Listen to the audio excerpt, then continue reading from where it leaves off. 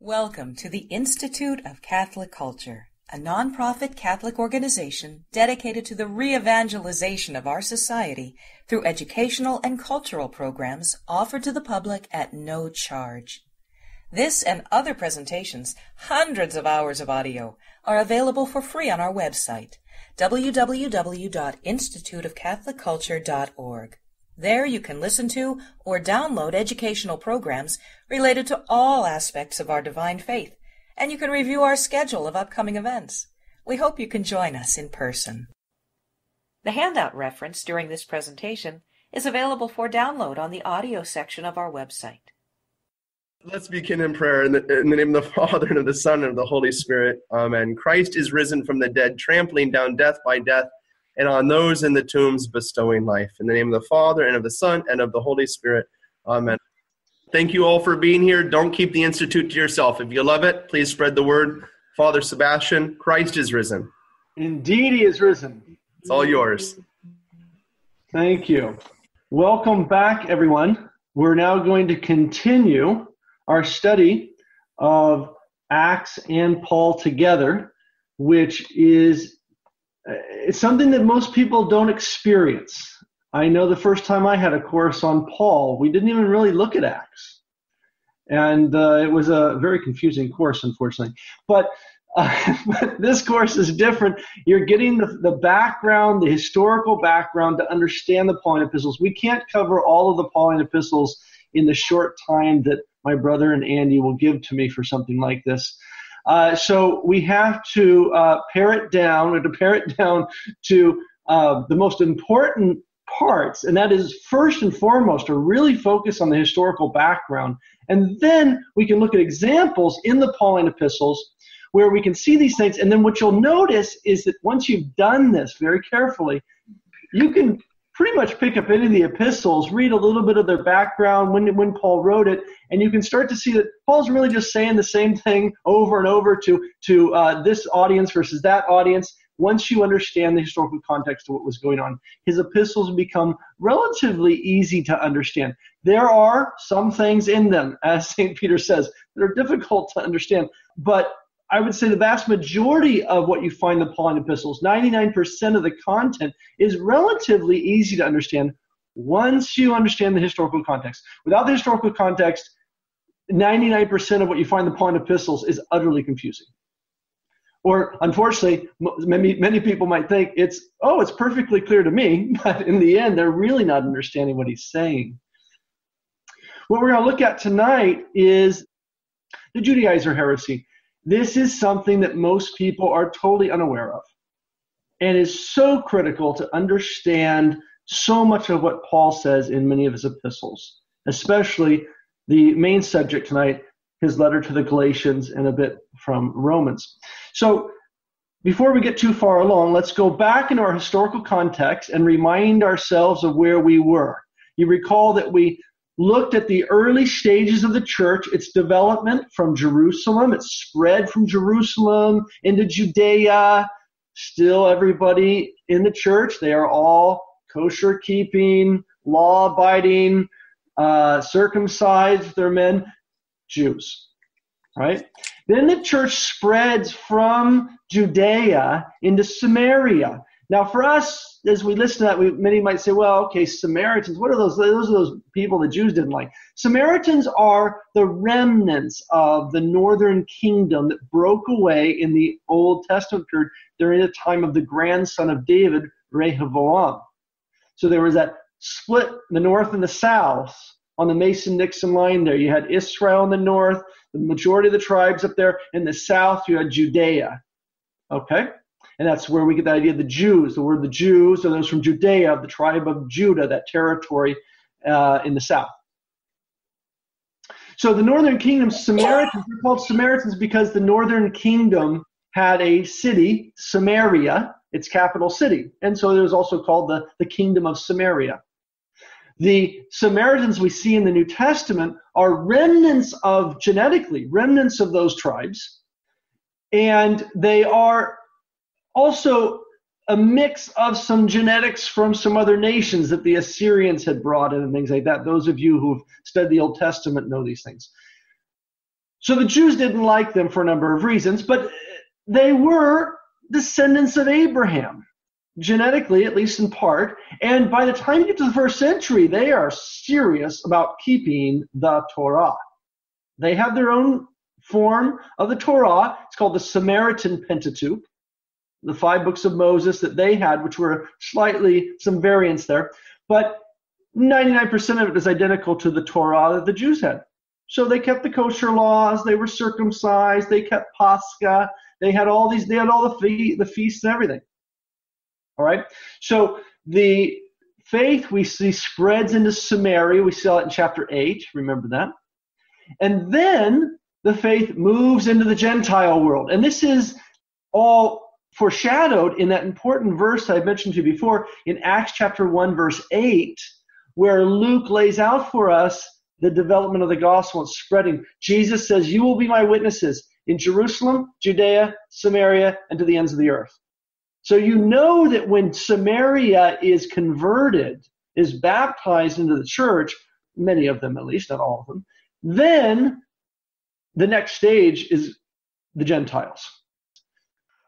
All right, so after the council in Acts 15, as you looked at Acts 15, we looked at it together, we saw what is the major theme here, what's going on? What do we do with Gentiles in the church who are baptized but not circumcised and keeping kosher? Do we have to get them to be circumcised and keep kosher?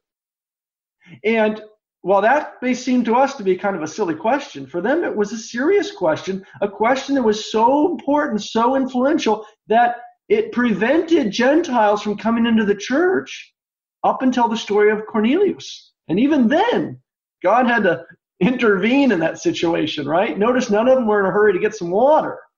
Peter didn't seem to be in a big hurry to preach the whole gospel there. There was a hesitancy at each stage. Then finally they're baptized, they come into the church, and then the question arises, why did you go? And I want you to go look at this to see the issue here. This is Acts chapter 11, verse 2.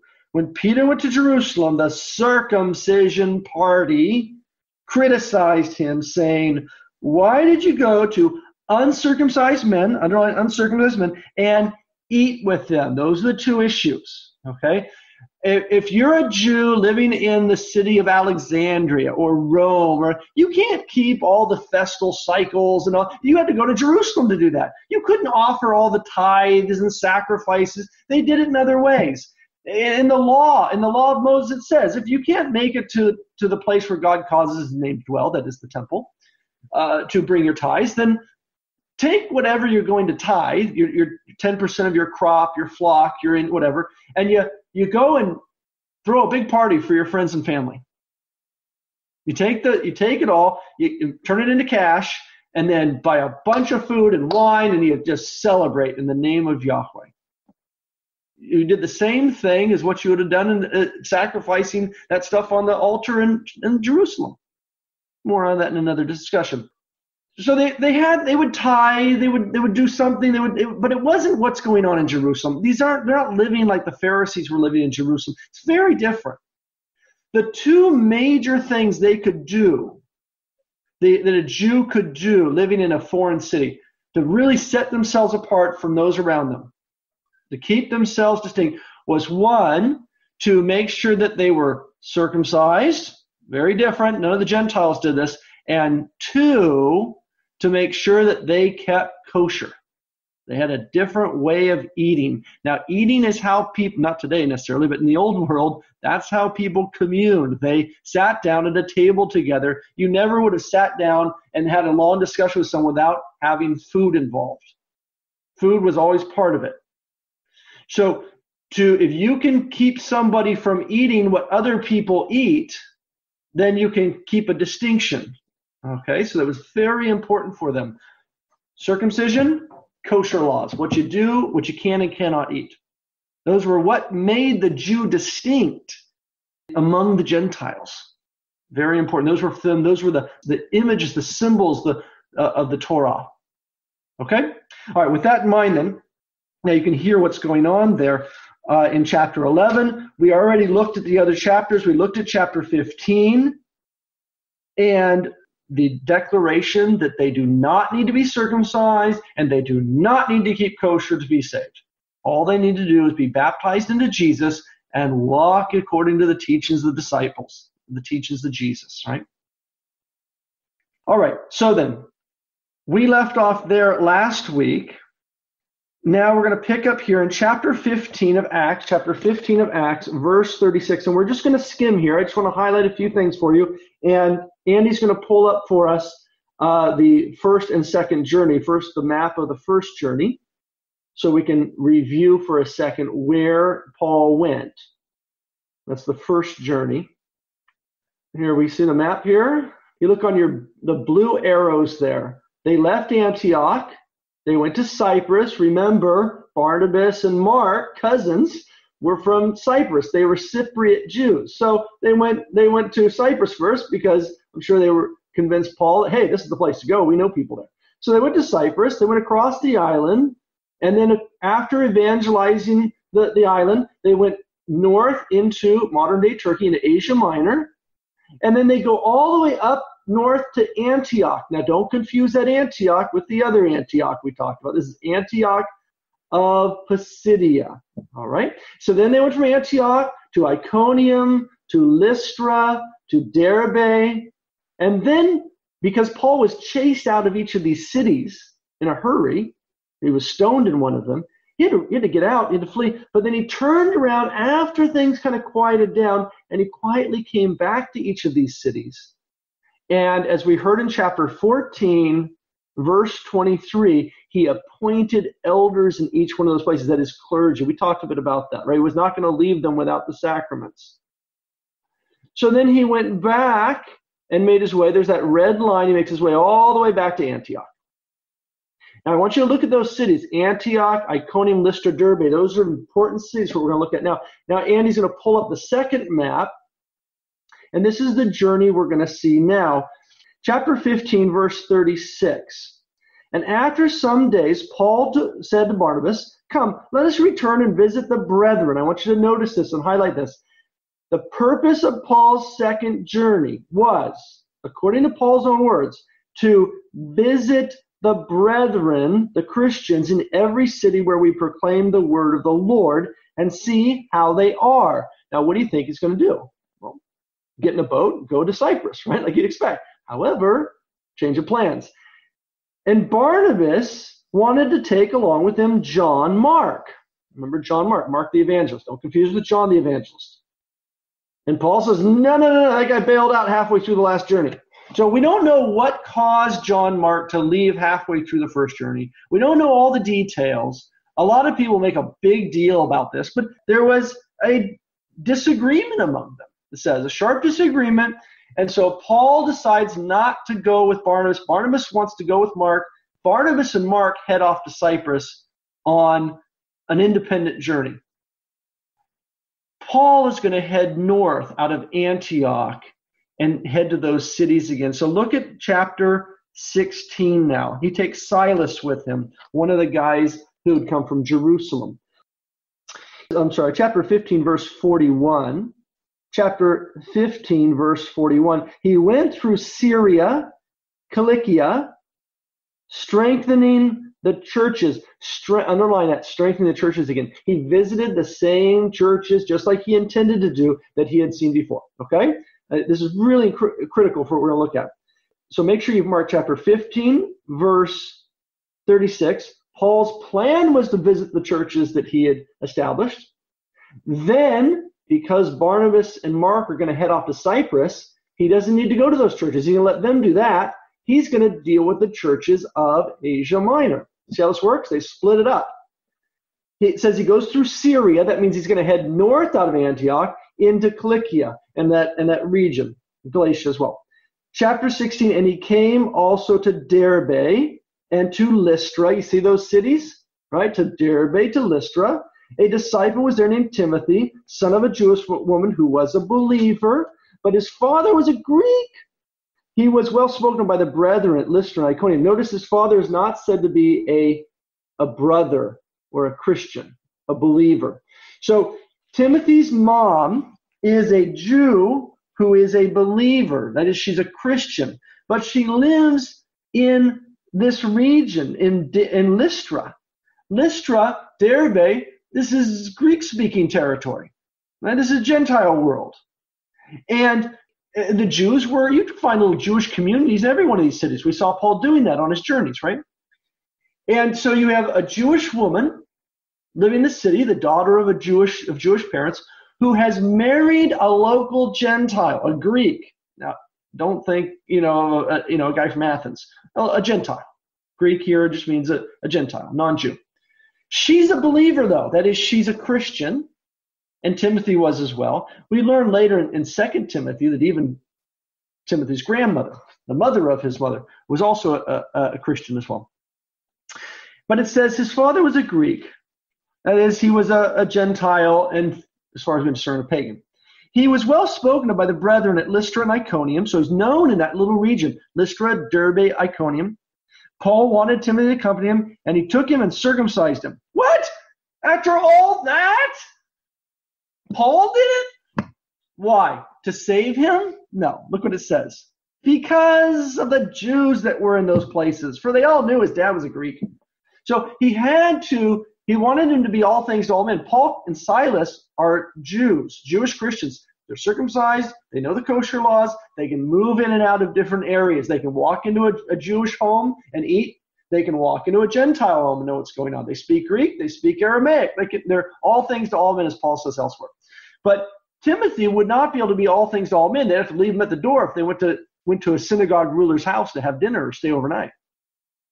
So he has him circumcised so that way everything's okay. The Jews that he goes to evangelize will not have a stumbling block, right, to the gospel. Verse 4, as they went their way, look at this, through the cities, they delivered to them for observance, not for consideration or for entertainment.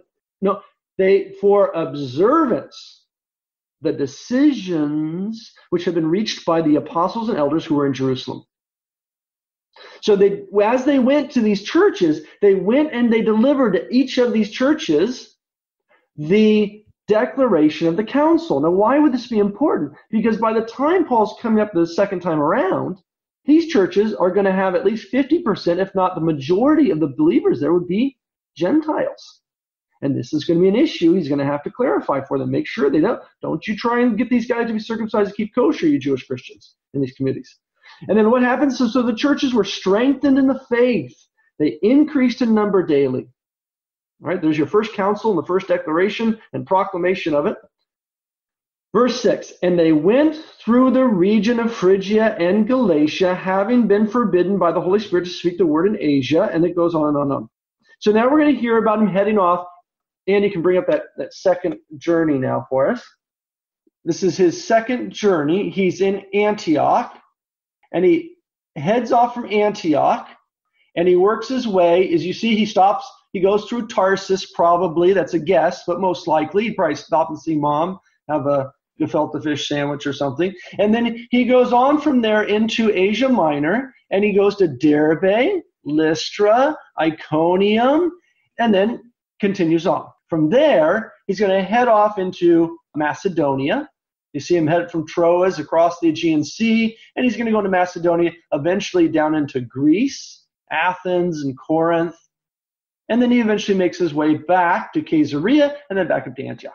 Okay, so that's his second journey in a nutshell. On his second journey, Paul wrote 2 epistles, 1st and 2nd Thessalonians. You don't need to worry about those right now. They're relatively easy to understand.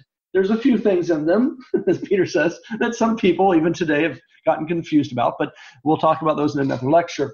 But the main topic I want to look at with you tonight is this issue of the Judaizer heresy as it manifests in his epistles.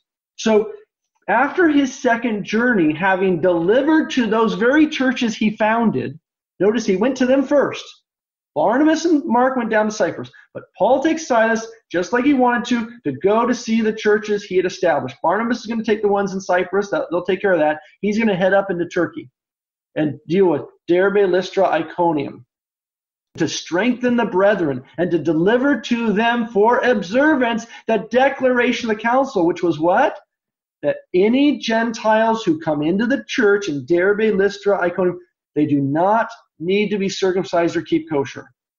Very important for the Jewish Christians who are the leaders in these little local churches, right? Each one of these churches was founded by Paul from a synagogue. And so the first Christians, the elders, the ones he would have ordained as bishops and deacons, these would have all been Jewish Christians. They were in control of the church, but now the churches are being flooded with these Gentiles coming in. Now, they had already been told by Paul, they already knew his teaching, that they didn't need to be circumcised to keep kosher, but Paul makes sure that this is clear for them, and that the council in Jerusalem declared this. And it says they were strengthened because of that. Okay? Very important. Now then, we're not going to look at the rest of his journey. We don't have time to look at all these examples. Wonderful stuff here. But I want to look at now his third journey, and this is mentioned in chapter 18. After Paul went back to Palestine again, he's going to go on a third journey. A third journey. Chapter 18 of Acts, verse 22. And you can pull up that second map again for a second. Now let's look at the map and also in your Bible at chapter 18 of Acts, verse 22. When he landed at Caesarea, he went up and greeted the church and went down to Antioch. Now if you look on your map there, okay, so they came to Caesarea on the coast. This is that Caesarea we've seen before. And then the map is a little funky here. Then they go from Caesarea up to Antioch, back to Antioch. Okay, I know the map here has it going from Jerusalem, but that's not accurate. That's a mix from the third journey. All right, so they would have left from Caesarea and then gone back up to Antioch. Notice it says on the text, it says we went down to Antioch. But on the map, look, he goes up. Wait a minute. Well, remember, they're not looking at maps here. Anytime you go away from the area of Judea, you're going down. When you go toward Judea in the hill country, you're going up. And even if it doesn't always, even if they are going up and down, for them, that's just the way they talk. Because if you've ever driven to Judea or gone up in Jerusalem, you know that there's this trek up into the mountains. All right, so then look what it says there. And now you can pull up, Andy, the third map. Look at your notes while Andy's pulling that up. I'm sorry, your Bible. Acts 18, verse 23. Read this, then we're going to look at that map there. After spending some time there in Antioch, he departed again. This is another journey. This is his third journey.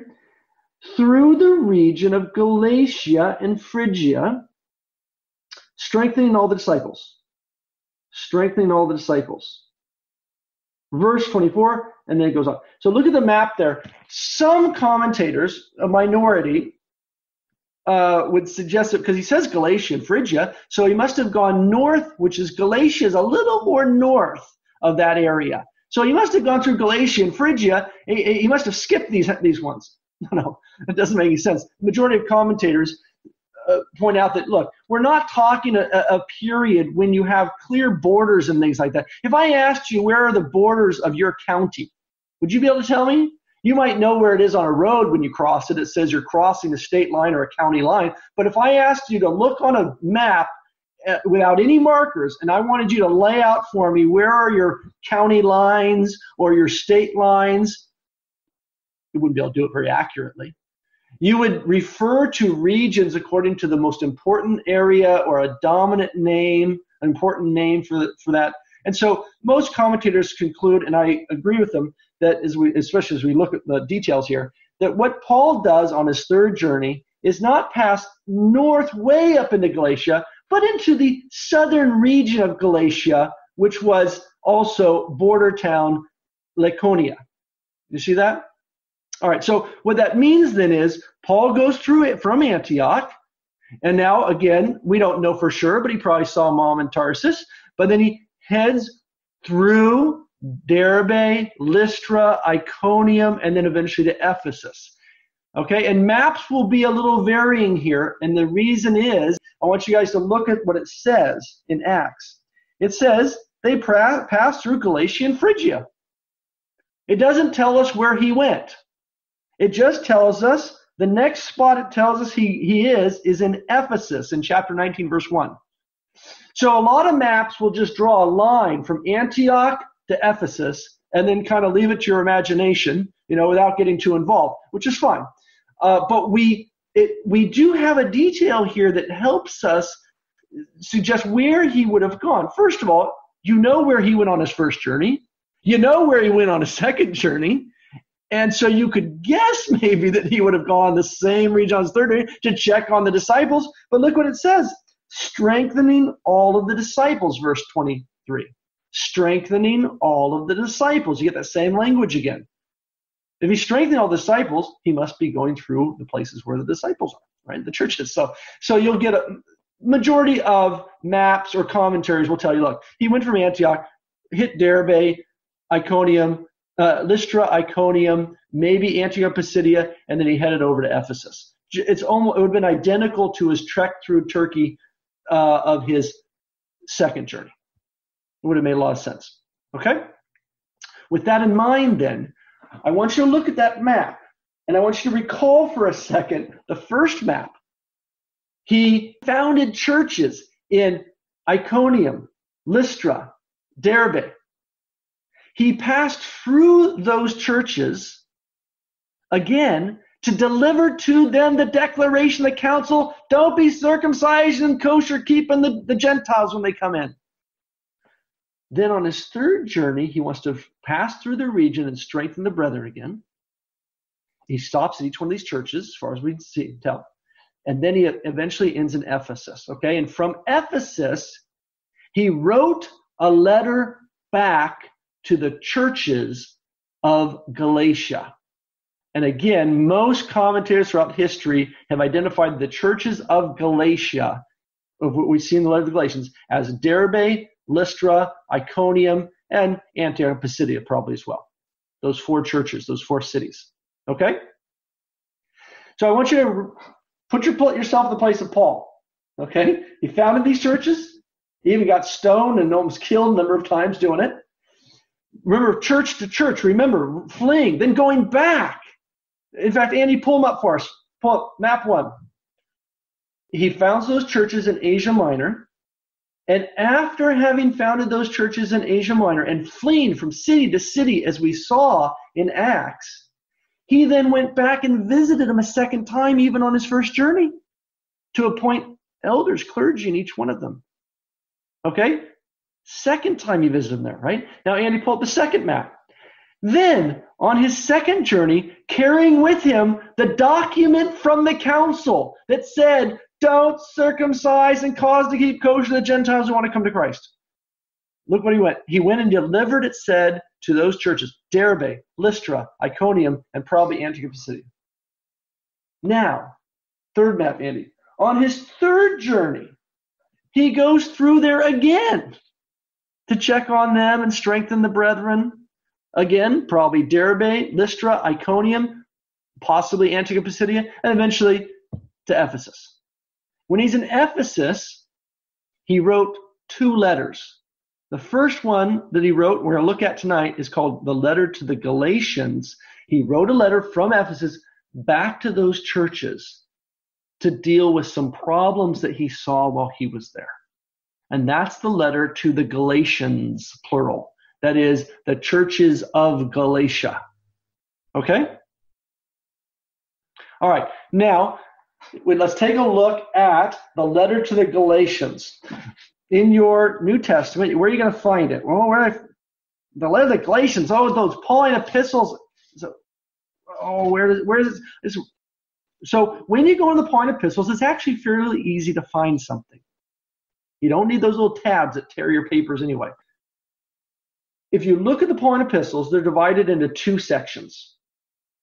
The first section, which is much longer, is the community letters. And they're arranged from longest to shortest. Couldn't get any easier. Right? Then, the second section of the Pauline epistles are the community letters. The personal letters. So, to Timothy, Titus, Philemon, things like that. So, if you're looking for a personal letter of Paul to Timothy, you go to the end of the Pauline epistles. You're looking for a community letter, you go to the first half. And then again, they're from longest to shortest. not in the order in which they were written. Why not?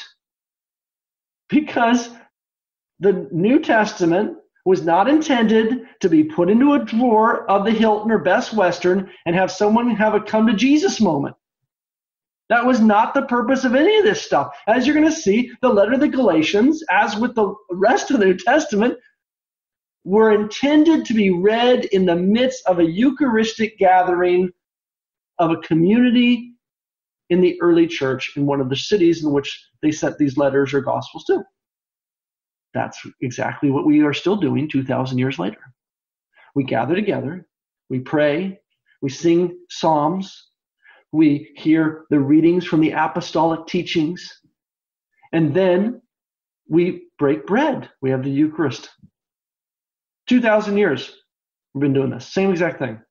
Certainly there's been development, but the development is like adding jewels onto a already beautiful image. Right? There's jewels and gold encrusted onto it as we continue to develop and add to our beautiful liturgy we receive. But you can peel away the layers all the way back to the apostolic period. All right. So Galatians, where do you find it? So if you go, your first letter you see is Romans, and then 1st and 2nd Corinthians, and then Galatians. Probably the third letter, at least that we have, that Paul wrote, or near to that number, somewhere around there. 1st and 2nd Thessalonians, his first epistles, he wrote on his second journey. And then on his third journey, he wrote Galatians, 1st and 2nd Corinthians, and Romans. This is in your introduction I gave you already in the notes. All right, so let's look at the letter to Galatians now. Paul, an apostle, not from men, nor through man, but through Jesus Christ and God the Father who raised him from the dead. Whoa, that's very different type of talking than you get in 1 Thessalonians. 1 Thessalonians, hi, Thessalonians, Paul, love you. Just want to say a few things. But Galatians, Paul's pulled the 6-shooter out and laid it on the table. What's going on?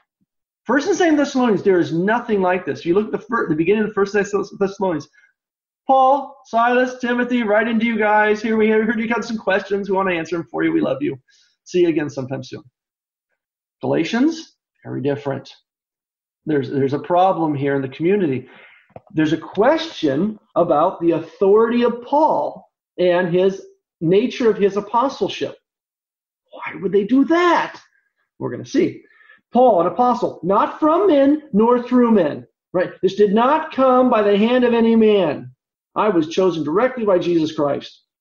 Okay, see, we're going to see why he has to say that. Who raised him from the dead, and all the brethren who are with me. To the churches of Galatia, notice the plural, to the churches of Galatia, Lystra, Iconium, Derbe, Antioch Pisidia possibly. Grace to you and peace from God the Father, our Lord Jesus Christ, who gave himself for our sins to deliver us from the present evil age according to the will of our God and Father, to whom be glory forever and ever. Amen. I thank God always for you, Galatian Christians, for I remember you constantly in my that's not what it says. So there are 2 epistles of Paul where there's not a Thanksgiving section, which means he's not happy. Okay? All the other epistles, he begins very nice. I thank God always for you in my prayers, remembering you when I was with you. Oh, I want to come see you next summer. He goes on and on. Just like you would do in a nice letter, right? A nice email, a formal email, formal letter. You don't just jump into the topic, right? A close friend, you might shoot a quick email off. But think of a formal letter you might write to somebody.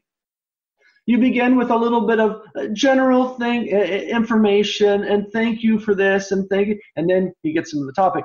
There's not one of those in Galatians or 2 Corinthians. Paul was not happy in either of these epistles we're going to see. I am astonished, I give thanks. I am astonished. This is his astonished section, not his Thanksgiving section, that you are so quickly deserting him who called you in the grace of Christ. Underline grace there. In the grace of Christ. Called you in the grace of Christ and turning to a different gospel. Not that there is another gospel, but there are some who trouble you, present tense. There are some who trouble you and want to pervert the gospel of Christ. Now, you've got to know Acts like the back of your hand. Okay, I want you to hold your hand there and flip for a second right back to Acts 15. Acts 15. I want to remind you what happened in Antioch when Paul got home after his second journey. After his first journey, remember this? He went back to Antioch to see the brethren. And then, Acts 15. But some men came down from Judea and were teaching the brethren, unless you are circumcised according to the custom of Moses, you cannot be saved. And Paul and Barnabas had no small dissension with them. So they went to Jerusalem. Right? Now, look what the letter says that they sent. Chapter 15, verse 22. Then it seemed good to the apostles and elders to send them a letter. And here's what the letter says. Verse 23. Brethren, both the apostles and the elders, to the brethren who are of the Gentiles in Antioch and Syria and Cilicia, greetings. Since we have heard that some persons from us have troubled you. Look at the word trouble there. You see that? Have troubled you from us. Have troubled you with words unsettling your minds. Although we gave them no instructions, it seemed good to us in the assembly to choose men, send with Barnabas, and they're going to clarify this issue for you. No circumcision, no kosher laws. Forget that stuff. You see that? The troubling? There's been Christians who have come from Judea who showed up in Antioch, which is a Gentile city church now, and are teaching them, you got to be, unless you are circumcised, keep kosher, you cannot be saved. But we're all baptized. Yeah, baptism, of course, that's very important, but you got to be circumcised, keep kosher, otherwise you can't be saved. And they were troubling them. You hear that letter? In the letter, that since we have heard that some men have troubled you, they've come from us, although we didn't tell them to do this. That's what's going on here. Watch this. It says, this is back to Galatians now. Back to Galatians chapter 1, verse 6. I am astonished that you are so quickly deserting him who called you in the grace of Christ, turning to a different gospel. Not that there is another gospel, but there are some who, underline, trouble you. Hear that language? And want to pervert the gospel. They want to change it. And we're going to find, what do they mean change it? They want to add to it.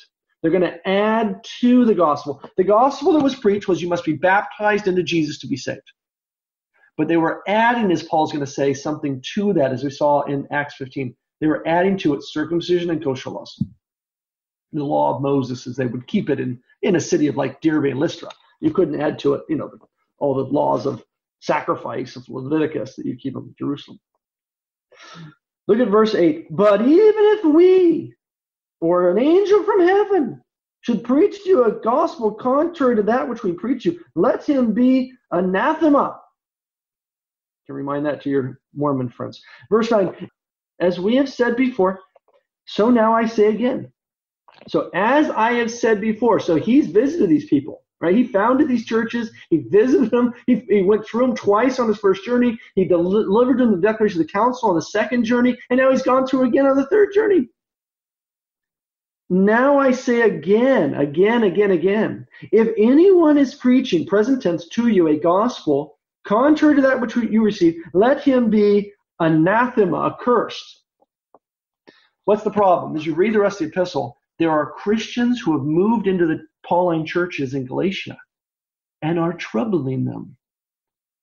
Where'd they come from? Outer space? Pull up that map again for us there, Andy. Journey 3. Where could these Christians have come from? As we're going to see, what they're teaching is that the Gentiles need to be circumcised and keep kosher. I wonder where they would have come from. Look at this map here.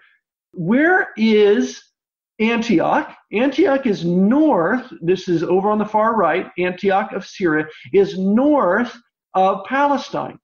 Palestine is down there in the bottom right corner. Jerusalem, Judea, right? Caesarea is, one of the beach towns. Okay, so remember the apostles and all the clergy had gathered in Jerusalem and had declared that those Christians, Jewish Christians who had left Jerusalem to head to Antioch and troubled the church in Antioch, were not welcome. They had not been sent by them, and they were troubling the Christians in Antioch and were saying that they had come from Jerusalem with the authority of the apostles, but they weren't sent by them. Now, where do you think, when Paul comes back with Barnabas, John Mark, Silas, Judas, these other guys, they come back to Antioch from Jerusalem, from the council, where do you think these Jewish Christians, the Judaizer Christians, the circumcision party would go? They can't go back to Jerusalem. Not welcome there.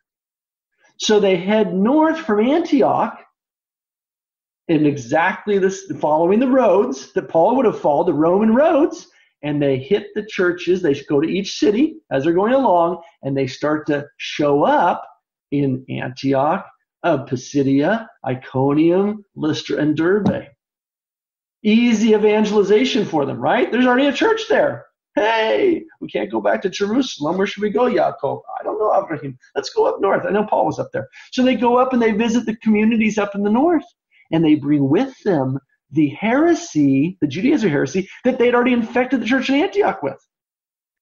All right. So then, that's very important to understand how these false apostles, as Paul will call them in other places, have used the authority of Jerusalem, the name of Peter, the name of John, the name of James, Bishop of Jerusalem, as their backing. We studied under Peter. Hey, I was baptized by John. And then they're coming to Antioch and trying to use that resume to argue for the Judaizer heresy. When they're kicked out of Antioch by Paul, when he gets there, the only place they can go is north. So then they eventually show up in his churches there and start infecting them with the same heresy. So look at Galatians, what it says now. He says in chapter 1, verse 10, "Am I now seeking the favor of men or of God? Or am I trying to please men? If I were still pleasing men, I should not be a servant, a slave of Christ." So there's a hint, we're going to see at the end of the epistle, of one of Paul's suggestions of why they're doing this. He said, why would these Judaizers, what's motivating them? What's motivating them for this heresy?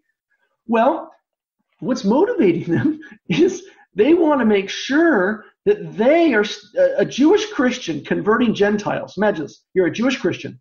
You're converting Gentiles to what they all understood still to be Judaism, which has been fulfilled, which accepts Jesus as the Messiah. Now, what if you want to still be accepted in your family and in your community and at the local synagogue? Well, you better make sure that these Gentiles you're bringing into your form of Judaism, this Christian faith, looks a lot like and what would be acceptable to Jews. So they're having Gentile Christians be circumcised, keep kosher, not only because they thought that it would require their salvation, but also so that they themselves won't be persecuted by their fellow Jews who are not Christian. Okay? Very important to see that. And this is a good spot to take our break. All right, so it looks like we're all coming back here. Now, let's take a look. Let's pick up where we left off there. Galatians chapter 1, verse 11. "For I would have you know, brethren, that the gospel which was preached by me is not a man's gospel." Remember that word man up in from the first verse? So the argument he's going to make here, you're going to see this. I want to give it to you a little ahead of time so you understand where he's going so you can follow him. These Judaizers, these false apostles, these guys who have been sent out from Jerusalem that were not sent by Peter and John and James, as Peter said, and as the letter says there from Acts, but are claiming authority from them, they are claiming things like, I grew up with Peter. Hey, man, I played soccer with James when I was a kid, all right? I was baptized by John the Beloved. I studied at the feet of the pillars of the church in Jerusalem. Paul? Who? Paul? Oh, Paul. What did Paul tell you? He didn't tell you you need to be circumcised? Paul. Do you know where Paul's from? Paul's one of your neighbors. He's from Tarsus. He doesn't know the apostles in Jerusalem. He doesn't know what we believe, that the mother church there. He's from Tarsus. Come on. Remember Tarsus? It's right there in Asia Minor. How could he know what we know, who were trained under the pillars of the church in Jerusalem? Listen to us. Okay? Abraham, go get a knife. All right. Now, okay, so they want them to be circumcised and keep kosher. All right, now, with that in mind, look what he says here. Verse 11. For I would have you know, brethren, that the gospel which was preached by me is not a man's gospel. Right? I didn't receive it from man. I wasn't told it by a man. Remember up in verse 1? I am an apostle. I was sent. Apostolos means sent. Not from men, this is chapter 1, verse 1, nor through man, but from Jesus Christ. Jesus sent him. You remember that? Remember the conversion? Paul, as you'll say here and elsewhere, he's an apostle, a real apostle, sent really by Jesus, just like any of the others. But, as he says, the least among them, because I persecuted the church.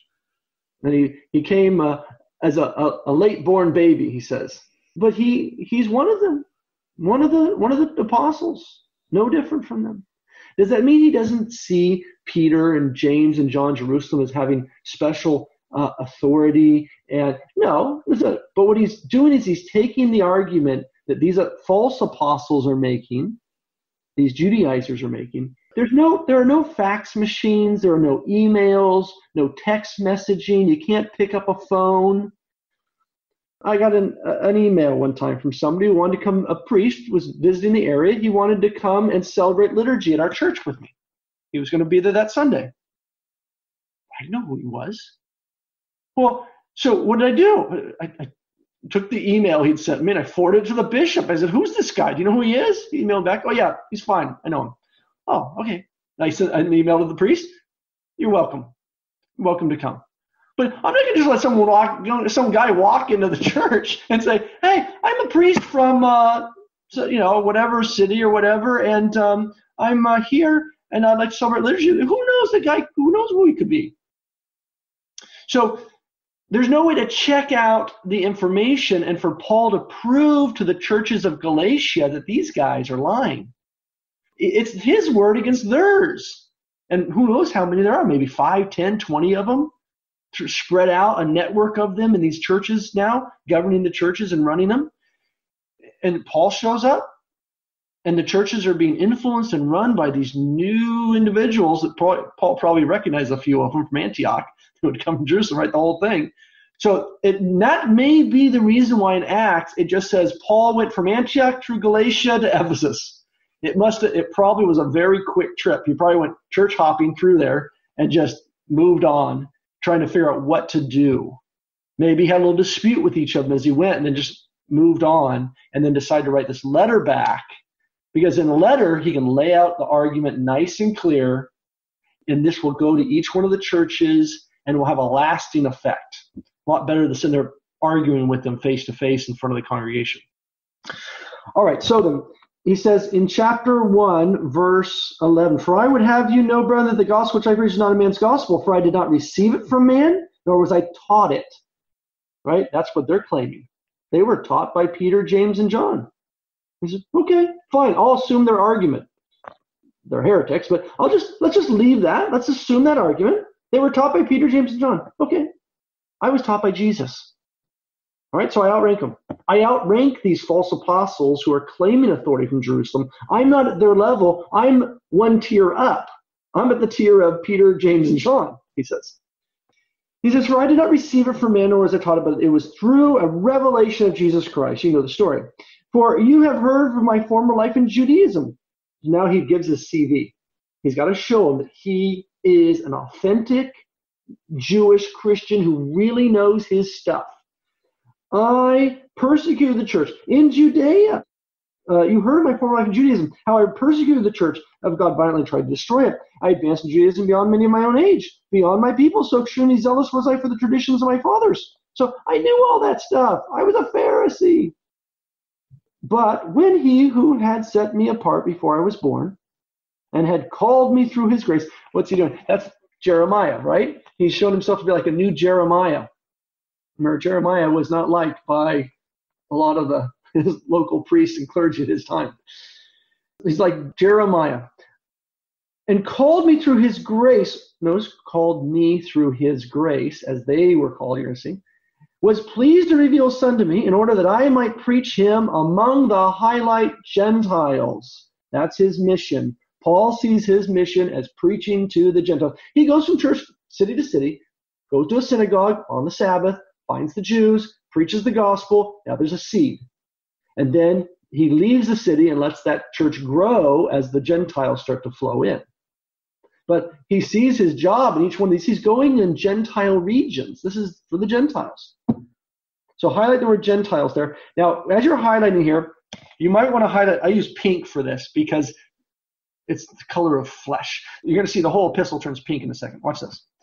I did not confer with flesh and blood, nor did I go up to Jerusalem to those who were apostles before me to confer with flesh and blood. It's an Aramaic way of speaking. To human, I didn't check with any human being, which is what these guys are claiming they did, right? And he's showing himself to be one level above them, right? I didn't have to go do that. I'd already heard it from Jesus. Nor did I go up to Jerusalem. Why does he say that? Because this is what they're claiming they did, right? Nor did I go up to Jerusalem. This is when he was in Damascus. Remember the whole on the road to Damascus? He says, but rather I went into Arabia again, then returned to Damascus. So we hear a little bit more information. When Paul had his vision and then was blinded, he went to Damascus, scales fell from his eyes, he was baptized, as we hear in Acts, and then the next thing Acts says he's preaching the gospel in Damascus. Wow, it's kind of fast.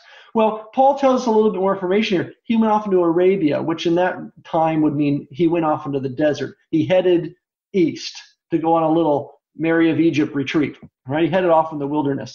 And then he came back to Damascus, and now we pick up in Acts where he's preaching in the synagogue there. Okay, so it says, verse 18, then after 3 years, now 3 in the Bible, 3 means complete, right? So he doesn't just tell them a few years. He wants to say 3, which means it was a while, okay? After 3 years, I went up to Jerusalem to visit Kepha and remained with him 15 days. But I saw none of the other apostles except James, the Lord's brother. Now, if you read in Acts, you remember after a while, Paul does eventually go to Jerusalem. This is before his first journey. Okay, this is before his first journey. This is simply that persecution journey. He went north, and then he's off at Tarsus. He goes to Antioch for all these things. This is before he goes off on his first journey. He did go to Jerusalem, as it says in Acts, eventually. But he's trying to show that he wasn't feeling urgent to go to Jerusalem because he didn't need to. You see the point? What he's trying to make, the argument? These false apostles are claiming that their authority comes directly from Jerusalem. They were sent by Paul says, I outrank them. On their very arguments they're making, I outrank them. And then he says, verse 18, then after 3 years I went up to Jerusalem to visit Kepha, that's Peter, and remained with him 15 days. Yeah, we were hanging out. And I saw none of the other apostles except James, the Lord's brother. That's James, Bishop of Jerusalem. In what I am writing you before God, I do not lie. Why would he have to say that? Well, he's taking an oath. That is something that these false apostles are claiming to the contrary, that Paul's never been to Jerusalem. Paul says, I went there after some time. I didn't feel a need, but I went there eventually. And I went and I saw Kepha. We hung out 15 days. And then James, Bishop of Jerusalem, I know him. We were hanging out. And he takes an oath. I swear to God this is true. That now is evidence for the churches of Galatia that Paul went to Jerusalem. There's no way he would say something like that unless he really went. Okay? So then he says, then I went into the region of Syria and Cilicia, right? He went north. Now this is his first journey. I went into Syria. So he goes from Jerusalem to Antioch. From Antioch, he heads, of course, up into eventually that region. He doesn't mention Cyprus because it's not needed for the subject here. He wants to get to Cilicia and Galatia and talk about this stuff. He says, verse 22, I was still not known by sight to the churches of Christ in Judea. Yeah, most people don't know me. Yeah. They only heard it said, he who once persecuted us is now preaching the faith he once tried to destroy, and they glorify God because of me. So if these Judaizer Christians are saying that we don't know Paul, we were in the church in Jerusalem for years, we never saw him. Paul says, yeah, that's because I made one little quick trip there, hung out with Peter and James, and then I got out of there. And then I spent my time up in the churches of Turkey and Asia Minor preaching the gospel, right? So then he says, chapter 2. Then after 14 years, I went up again to Jerusalem with Barnabas. This is probably that trip to Jerusalem at which they had the council. Although it's hard to pin all this stuff down because Paul's talking about different things here. But it seemed that this is his trip to Jerusalem now, that second trip, when he goes and they have the council. And there's a number of details that seem to support that, as you're going to see here now. He says, at 14 years, I went up again to Jerusalem with Barnabas, taking Titus along with me. So he had Barnabas with him. When did he go to Jerusalem with Barnabas? That was for the council. For the council, he would have had Barnabas still with him. Taking Titus along with me as well. Now, Titus, okay, Barnabas, that is an Aramaic name, right? Son of comfort. But Titus, that's a Greek name. Taking Titus along with me. Why does he throw Titus in there? We didn't hear about him in Acts because Paul wants to make a point. Titus, that's a Greek name.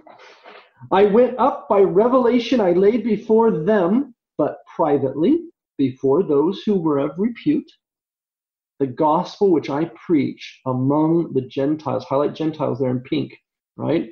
You're going to see why. The gospel I preach. So he went up to Jerusalem and he presented to those who were repute, Peter and James, others. Look, this is what I've been doing in Jerusalem, but there's people up there arguing with me now in Antioch. And they said they were sent by you guys. So he says, lest somehow I should be running or had run in vain. So just want to check the sources. Just make sure there's people arguing with me now saying that I'm not preaching the true gospel. So I went after a while to Jerusalem and I checked with the authorities there. Just to be sure. Okay? This is Acts 15. So he says, chapter 2, verse 3. Even Titus, who was with me, was not compelled to be, highlight pink, circumcised. So that means Titus was a Gentile, right?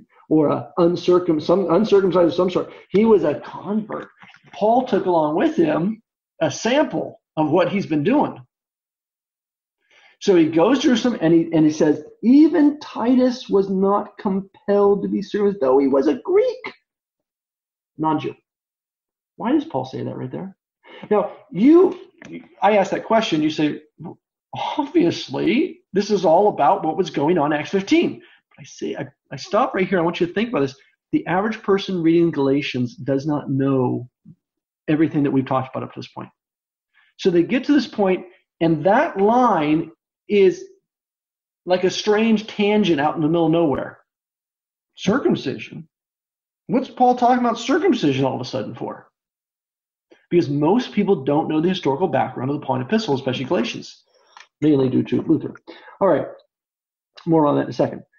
But because of false brethren, in other places Paul's going to refer to false apostles, false brethren, so imitation Christians, not real ones, secretly brought in, who slipped in to spy out our freedom. Remember, in Acts 15 it says there were Pharisees there. Remember that? Who secretly brought in, who slipped in to spy out our freedom, which we have in Christ. Underline in 300 times. We talked about that before. Talk about it again. In Christ. That means to be baptized into him, to be in him. That they might bring us into bondage. So notice he's in freedom, but they want to bring us into bondage. This is what Peter says in Acts 15. Right? That the Torah, trying to lay the Torah upon the Jewish Christians and the Gentile Christians, circumcision, kosher, it's a yoke you can't bear. Other places, Paul referred to the Torah like this. Again, a thing that binds you.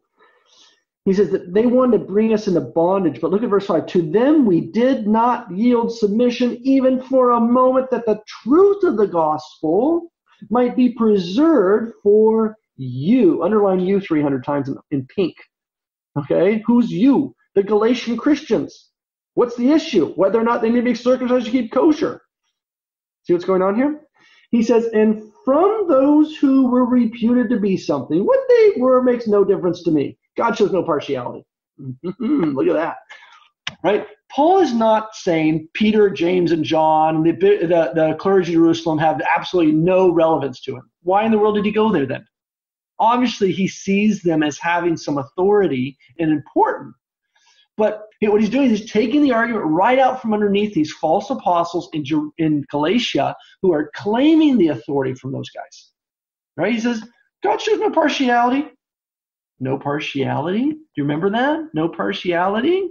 That's from Acts, the council, right? That's what Peter said. So if you make a little note for yourself there, God shows no partiality. Make a note for yourself. Put Acts 10:34.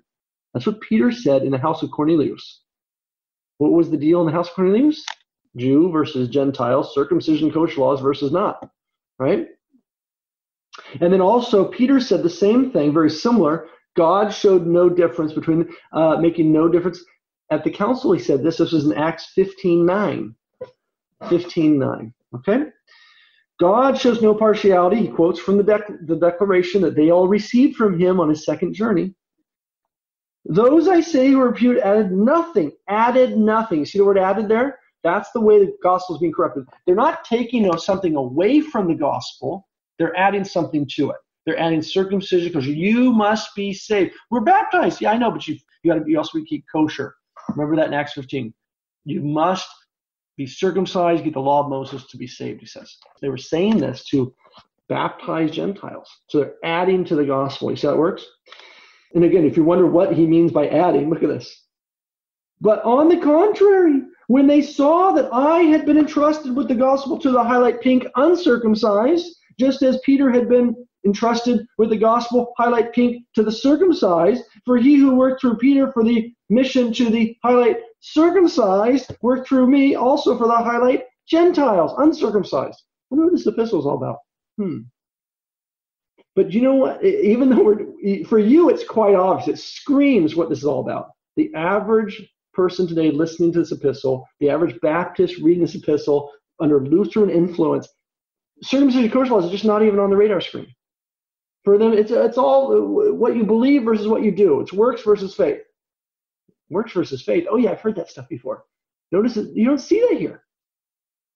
All right, so verse 9. And when they perceived the grace that was given to me by James, Bishop of Jerusalem, Kepha, that is Peter, and John, that's the evangelist there, John the apostle, who were reputed to be pillars, gave to me and Barnabas the right hand of fellowship, that we should go to the highlight Gentiles, and they highlight circumcised. Only they would have us remember the poor, which very thing I was here to do. What does that mean? Remember the poor. So you guys go off to the churches, you go evangelize the Gentiles, we're going to stay here and evangelize the Jews. Circumcised, right? But don't forget us, the poor. Remember, Paul's got to keep bringing stuff back to the churches that are persecuted in Judea. So you go out and do your business out there, but remember to send some cash once in a while when you help. All right, verse 11. But when Kepha came to Antioch, so this is after the council, Paul went up there, delivered the declaration to the council. Then, look what it says, I opposed him to his face because he was wrong.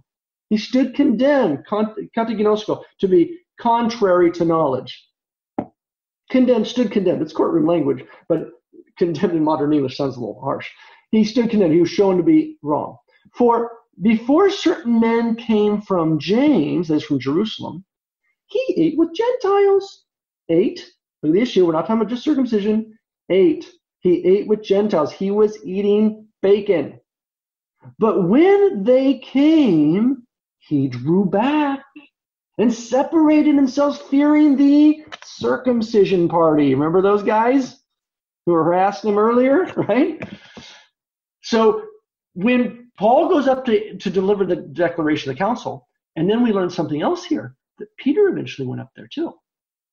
And Peter's hanging out with Paul. They're eating bacon, cheese on the burger, having fun with the Gentiles. Suddenly, a group of Jewish Christians arrives from Jerusalem, and Peter stops eating bacon, right? At the restaurant, excuse me, yes, I'll have a burger, please, kosher, no cheese. No bacon. No. But Peter, you always eat bacon. No. Abraham, so how is James doing in Jerusalem? And what do you think the Gentile Christians are going to think about this? Now remember, Christians back then, as we still do in some of our churches, the Eastern churches were pretty serious about this still, and I'd like to see this more in the Western churches as well. It's kind of fallen out of use. But having a meal together after the liturgy. After the liturgy, you gather in the hall and you hang out for an hour or two and you eat. Coffee and donuts works, but usually people eventually want to go get something substantial. But the point is, in the early church, they did this. They would get together. Remember, you never got together having a meal. So they'd get together, they would hear the gospel, they would break bread at the Eucharist, and then they would hang out for hours talking and eating. Well, what are they going to eat? Right? What are you going to eat when you walk up to the table there? Whose table are you going to sit at in the hall? So Peter looks like it means something to him whether or not you're circumcised or keep kosher. And so Paul takes him to task with us. Look what it says. He says, and with him the rest of the Jews, Jewish Christians, acted insincerely, so that even Barnabas was carried away by their insincerity. But when I saw that they were not straightforward about the truth of the gospel, I said to Kepha, before them all, if you, a Jew, live like a Gentile, right? You live like a Gentile, not like a Jew. How can you compel Gentiles to live like Jews? Right? If you're a Jewish Christian, you see Peter suddenly not eating bacon anymore, then maybe as a Gentile Christian, you start to feel inadequate. Maybe I shouldn't be doing that. Maybe I should keep kosher. Look what Peter's doing. He says, verse 15, we ourselves who are Jews by birth and not Gentile sinners, it means this is not previous to baptism. We are Jews by birth in our origin, not Gentile pagans in origin.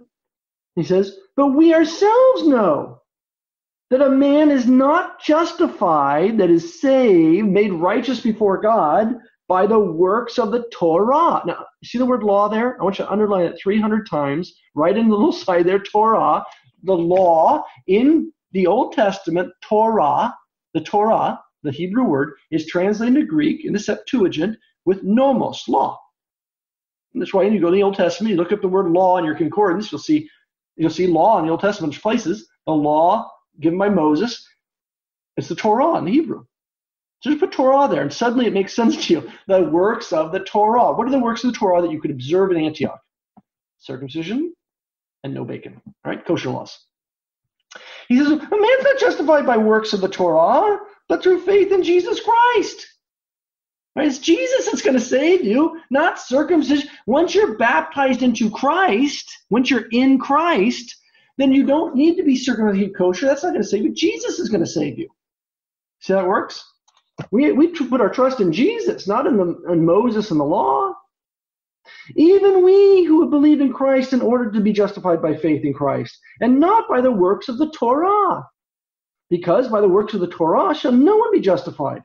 But if in our endeavor to be justified in Christ, we ourselves were found to be sinners as Christ, then we say, no, certainly not.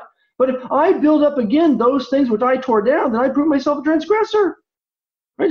You want me to go start, you, Peter, and we're going to go start teaching people to be circumcised to keep kosher now? After we've been eating bacon? Peter? Certainly not. But he says, for I, through the Torah, died to the Torah. What does he mean, died to the Torah? Died to the Torah. Put Romans 6 there.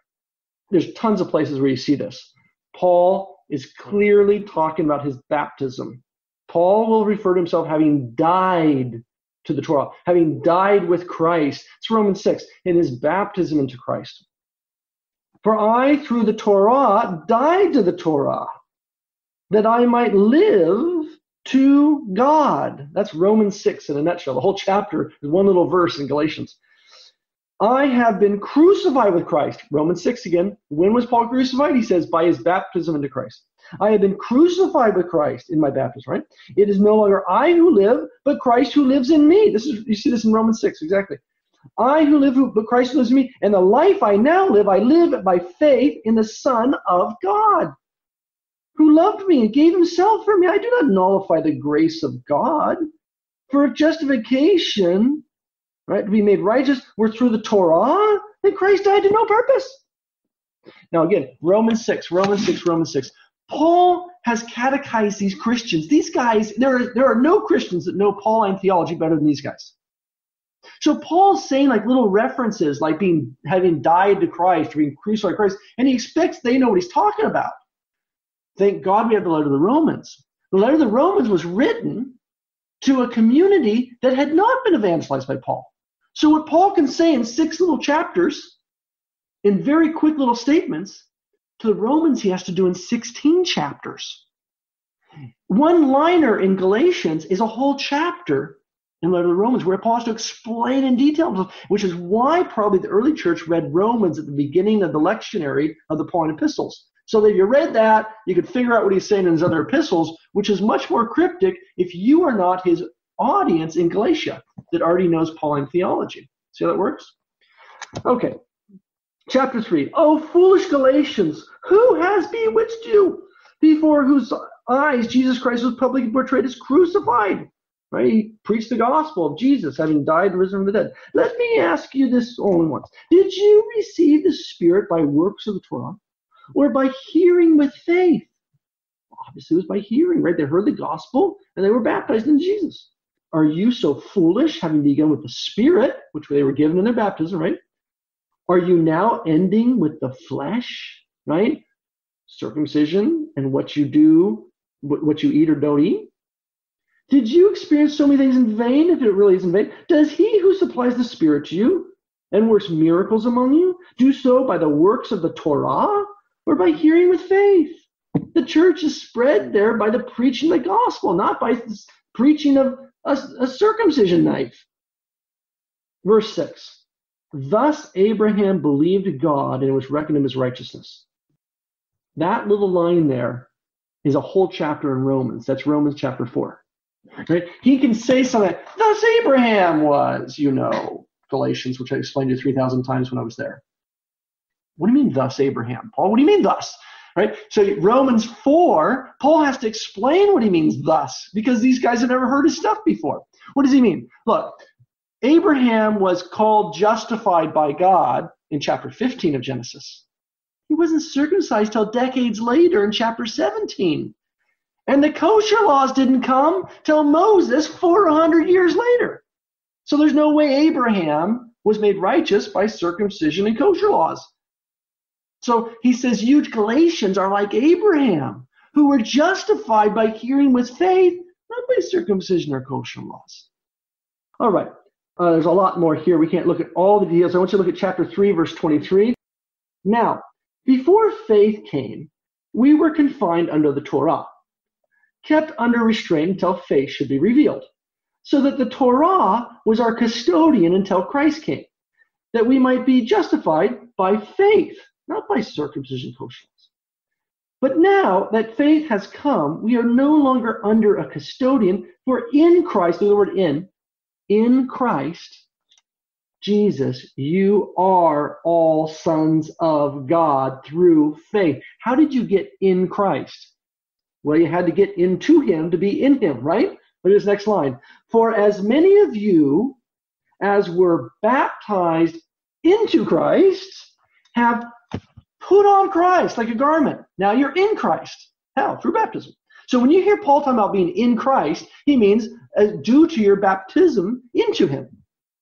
He says this a number of other places too. He says, there is neither Jew nor Greek, there is neither slave nor free, there is neither male nor female, nor all are one in Christ. Look at the word in there. And if you are Christ's, that's part of his body, then you are Abraham's offspring, Genesis 12:3, heirs according to the promise. How? Because you're a member of the body of Christ. Real, like for real. And if Christ inherited resurrection and glorification, what do you think you will inherit by being in Christ? So therefore, what do you need to be circumcised to keep kosher for? All right, so then chapter 4, look at 10. They're not just being circumcised to keep kosher. Chapter 4, verse 10. You observe days, months, seasons, years. I'm afraid I labor on you in vain. Right? They're keeping the Sabbath. They're keeping the Feast of Tabernacles as best as they can. They're having little Passover, Seder meals and stuff like that. What? They're Judaizers. Chapter 5. For freedom, Christ has set us free. Look at that word freedom. Remember freedom? Freedom, we heard that before? Free. Stand fast, therefore, right? Be firm. And do not submit again, right? They did it once. He's telling them, you better not do this again after you receive this letter from me. Do not submit yourselves, right? Don't put yourself under something again to a yoke of slavery. Put a little note there for yourself. Acts 15, right? I'll give you the exact verse too. Acts 15, verse 10. That's Peter's words. That's how Peter described trying to put kosher laws and circumcision upon the Gentiles is like putting a yoke upon them that neither we nor they could bear. No way. Now, if you wondered what he meant, look at chapter 5, verse 2. This is Galatians chapter 5, verse 2. Now, I, Paul, say to you that if you receive, highlight, circumcision, pink, Christ will be of no advantage to you. I testify again to every man. Again, so he said this a number of times, these guys. That's why there's no Thanksgiving section. I say again to every man who receives, highlights, circumcision, that he is bound to keep the whole Torah. Right? If you think you're going to be justified by the Torah, then circumcision, kosher laws aren't going to save you. You've got to do it all 365 laws. You are severed from Christ. He's using circumcision language here, right? In being circumcised in the flesh after your baptism and trusting in circumcision kosher laws, it's like cutting yourself off from the body of Christ, right? This is the image of the foreskin falling, right? You are severed from Christ, you who would be justified by the Torah.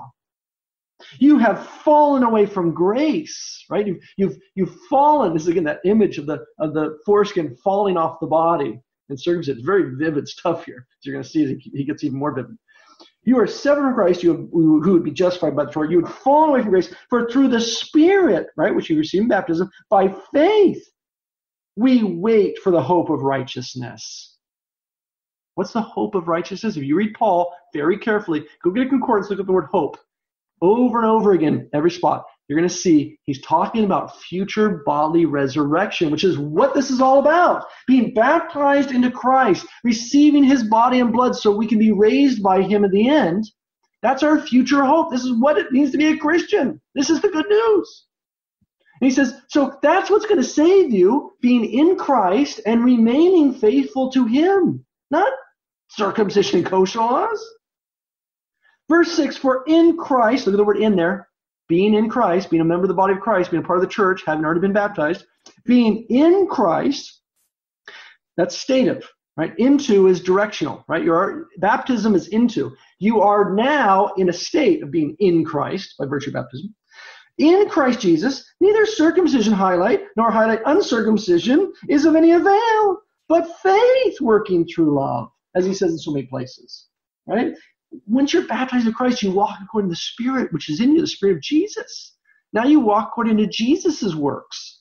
You help the poor, you help the needy, you help the downtrodden, you preach the good news to those who need it. That's our calling as Christians.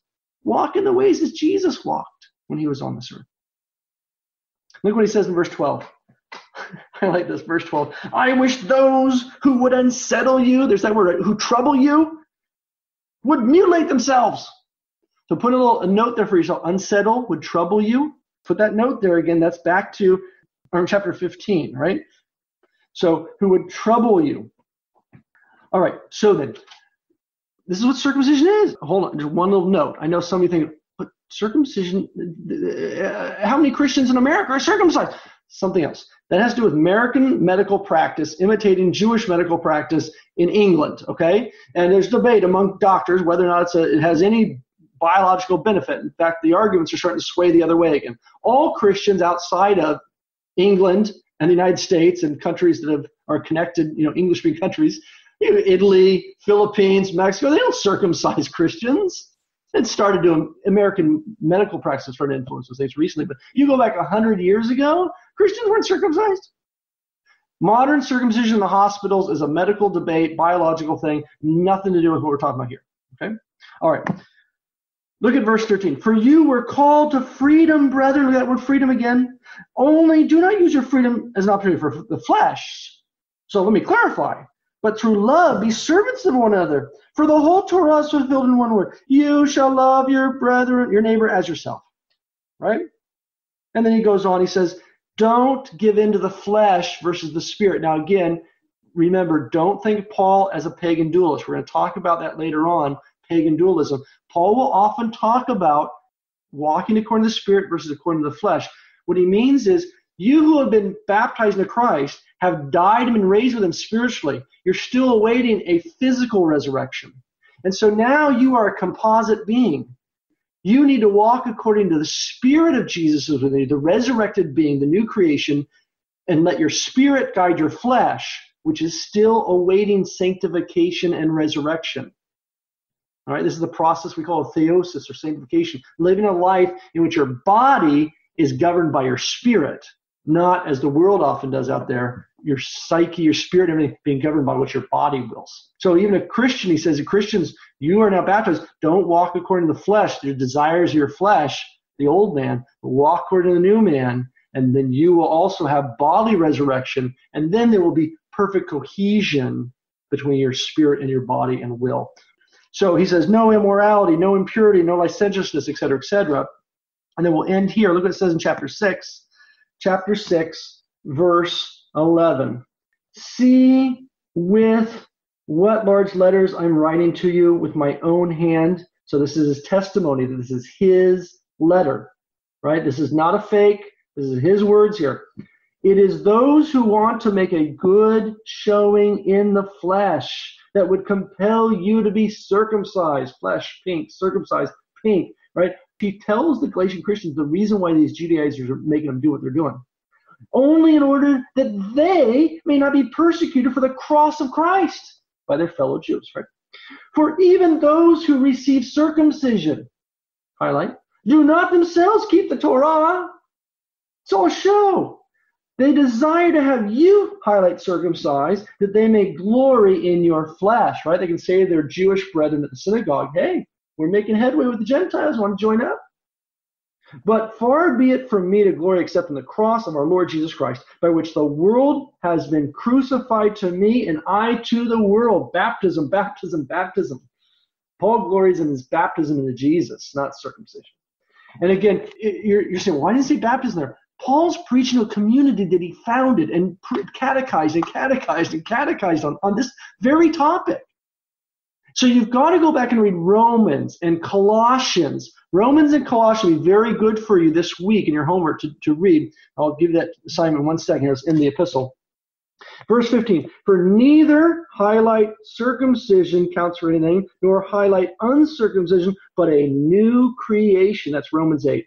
Paul says you are a new creation by virtue of baptism into Christ. Peace and mercy upon all who walk by this rule, this law, upon the Israel of God. For Paul, the church, baptized Christians, whether circumcised or uncircumcised, are the true Israel. The true Israel. And this is why there should never be such a thing as Christian Zionism. It's a modern, crazy idea that is totally contrary to what Paul taught. We are Israel. We are Israel. And if you doubt that, you're doubting your baptism into Jesus Christ. And you're saying that someone who is genetically a descendant of Abraham or is circumcised to keep kosher is the true Israel, which is contrary to what you read all over the New Testament. Verse 17, henceforth let no man trouble me, for I bear on my body the marks of Jesus, right? Not the marks of Moses. The grace of our Lord Jesus Christ be with your spirit, brethren. Amen. Christ is risen. Indeed, he is risen. Let's take some questions now, Andy. Yeah, thank you so much, Father. We've got a couple queued up already in the box here. Got a question from Bob. He is saying, okay, in Galatians 4, chapter 4, verse 10, this observing of days, months, seasons, years, sounds like the Jewish feastal cycle, but don't we still have a feastal cycle in our liturgy today? So what's the difference? Why is that one? Oh, yeah. Is he saying that one's bad? And it's a great question. The festal cycle of Israel. We have feast days that do correspond to certain feast days of ancient Judaism.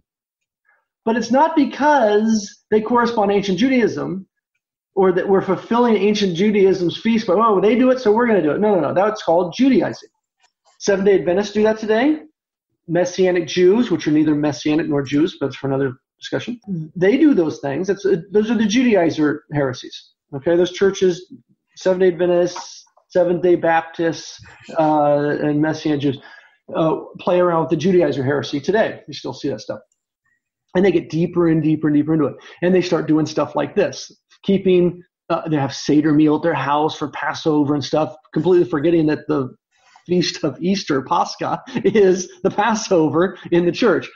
So, but why do we celebrate feast days that correspond sometimes to? Because we celebrate, ancient Israel celebrated in a festal cycle major, important, historical, salvific events in their history.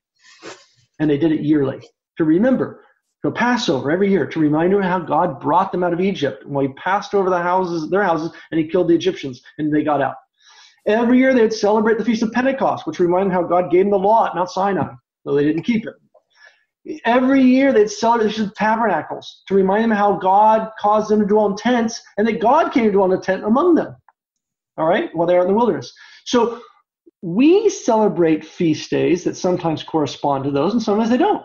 Right? We have feast days in the church that have no part of the history of ancient Judaism. We celebrate the Feast of the Seven Ecumenical Councils. We might celebrate a feast of a particular era in the church or a particular event, the Council of Nicaea, things like that. But we celebrate feasts that correspond to the Jewish cycle where a Christian event took place for us that happened to correspond on that. Jesus, on the Feast of Passover, the Jews, Jesus died and rose from the dead. We passed from death to life. It was a new exodus for us out of the spiritual Egypt. We celebrate Pentecost each year, not because the Jews celebrate Pentecost 50 days after Passover, but because on the day of the Feast of Pentecost among the Jews is when we receive the Spirit within us that gives us Jesus within us. That is, the Word of God became flesh within us, not on stone tablets. It's the fulfillment of what happened at Sinai. So we remember, yes, we go back and remember what happened at Sinai to understand what happened at the Pentecost for the Christians in Acts, but every year we celebrate Pentecost, we're celebrating what happened in Acts 2 and what it means for us today and continues to mean. See how that works? For example, the Feast of Tabernacles. That was the greatest of the three feasts. We don't celebrate that. We have feasts that kind of hint to the fulfillment of that. The first and foremost important would be the Feast of Epiphany, the baptism of our Lord, Theophany, whatever you want to call it. But and there's certain tabernacles imagery there. Also the Feast of Transfiguration, you can see some tabernacles imagery there. But we don't celebrate the Feast of Tabernacles on the day when the Jews celebrate the Feast of Tabernacles. We don't go out and build huts on our roof and stuff like that in our backyard. You want a hut? Go to the church. There it is. You are in the hut. You're a Christian. You're in the tabernacle. You are in the house of God. So there is some correspondence, but notice that we do not celebrate Jewish feasts because they are Jewish feasts in the Old Testament. The Jews celebrated feasts in the first century. They were celebrating the festal cycle, which reminded them of major important salvific events in their history. We likewise celebrate our festal cycle, a memory of and the continuation of its importance today, major salvific events that happened in our history. And yes, in the early stages, there was some parallelism there, even chronologically. Okay, so you don't want to go out and start eating gefilte fish unless you like it, or matzah balls, okay, get yourself a yarmulke. This is where it all eventually leads to. I knew a Seventh-day Adventist, a very nice guy, Roman Catholic, who had left and become a Seventh-day Adventist over typical confusions on this. And Andy pointed out to you, we have a whole thing on the Sabbath keepers in the library for you. And he left, became a Seventh-day Adventist, and then, as they all do, it never stops there. Starts keeping the Sabbath.